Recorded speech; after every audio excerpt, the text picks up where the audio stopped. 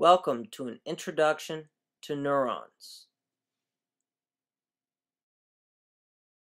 There are three types of neurons: motor neurons, sensory neurons, and interneurons. Neurons are made similar to each other.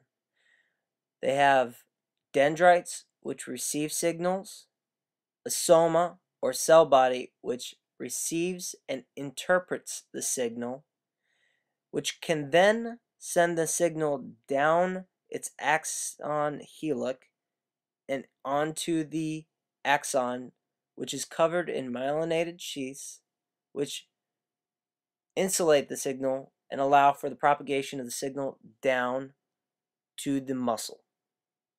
A neuron's arrangement consists of receptor endings which receive a signal, which then send a signal down a sensory neuron to an interneuron, which then send a signal to a motor neuron.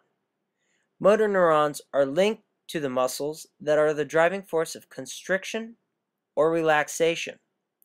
Sensory neurons are linked to the receptors that receive an impulse of some kind that send a signal through the interneurons to the motor neuron to react to the impulse. Interneurons just relay the signal.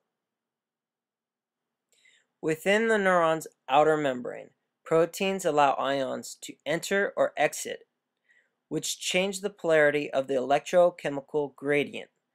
These proteins are potassium leak channels, sodium leak channels, which allow sodium to pass through but much less than potassium, and a sodium-potassium pump, which is a 3:2 ratio. This ratio consists of 3 sodium ions exiting the membrane and 2 potassium ions entering. These proteins help maintain a membrane's resting potential. This is a positive outer layer and a negative interior. To propagate the signal and disrupt the membrane's resting potential, voltage-gated sodium channels open and close when this action potential is reached. When the cell becomes positive on the inside, it opens, allowing a rush of sodium into the cell. The action potential is the most important.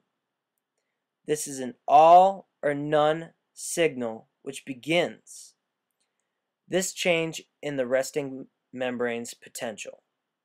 Once the threshold is met, the propagation of the signal continues down the sensory neurons to the spinal cord and then to the motor neuron, which reacts to the stimulus. The threshold, if not exceeded, will not cause an action potential to propagate down the axon.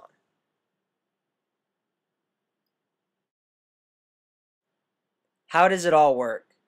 A stimulus must be present.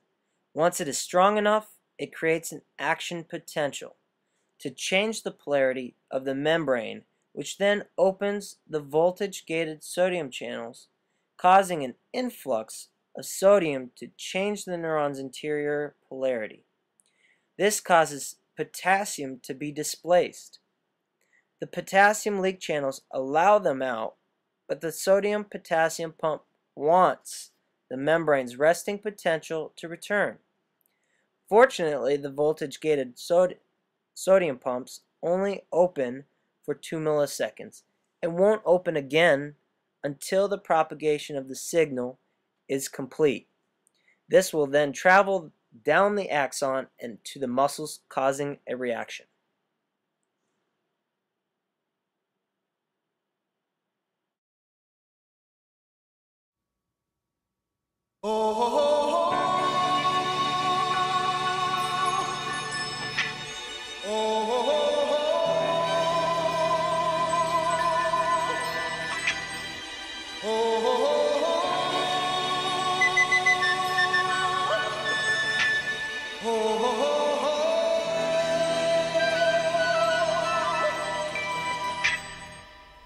Everybody was kung fu fighting. Those kids were fast as lightning. In fact, it was a little bit frightening.